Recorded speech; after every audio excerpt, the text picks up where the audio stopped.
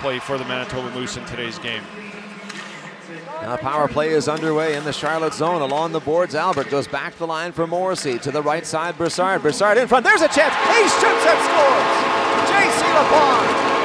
It's a power play goal and a tie game.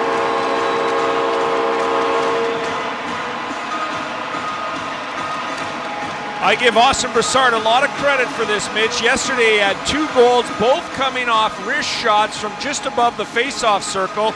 He gets the puck along the sideboards, comes into the face-off circle, probably thinks that Altschuler thinks he's going to try another wrist shot because of those 2 goals last night, and instead he sees Lipon going to the net, fakes the shot, beautiful pass.